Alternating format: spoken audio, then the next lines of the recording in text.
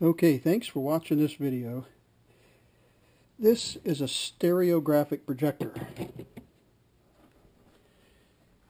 It is comprised of the projector. These are two different projectors.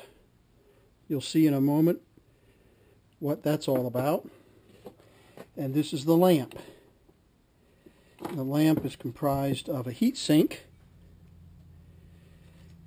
a 10-watt LED lamp, pretty intense,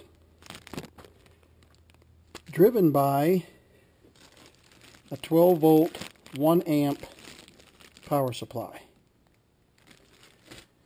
Here's the assembled unit, the heat sink, the lamp, the LED lamp mounted onto the heat sink, and the power cable coming over to the power supply. We need a single source lamp, not a big lamp, but a single point lamp that spreads light from a central point out into the projector, which is this ball of plastic, hollow ball, as you can see, and you can even see some information on there. If you hold it up to the right, the light just so. So these are two different images designed to print in plastic. You can see how the plastic threads on the base thread onto the image, like so, onto the projector, and then you hold the projector like this and shine it on the ceiling or on the wall, whatever, and I'll show you what the images look like when they're completed. This is not my design. I printed these on my 3D printer, but this is a rather new technology that's being printed on 3D printers, and it's a variation on a theme of the lithographs that I printed and that you have seen before, of photographs that are converted to a 3D piece of plastic, printed on a piece of plastic.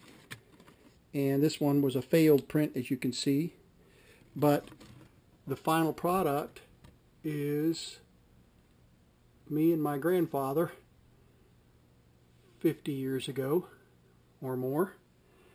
And in any case, this project is a development of that technology where an image is wrapped around a sphere and then light is projected through it.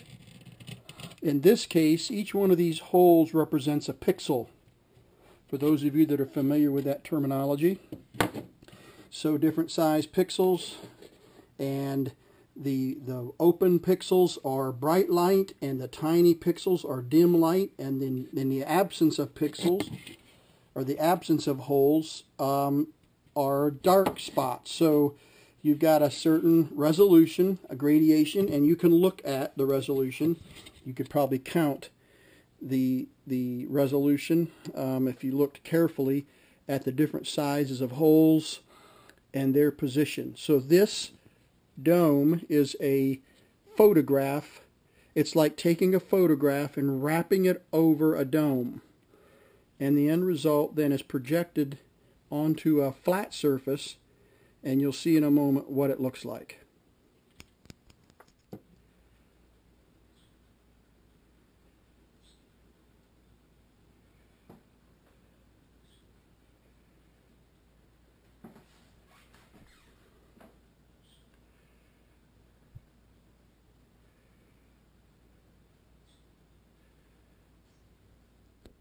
And now we're going to switch the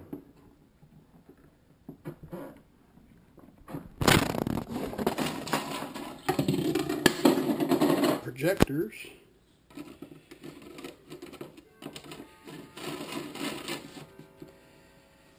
And once again project this new image on the wall.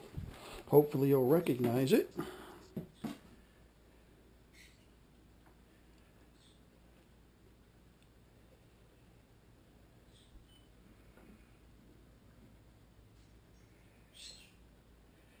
And it says his master's voice, and I think that's a USA trademark or something there in the middle.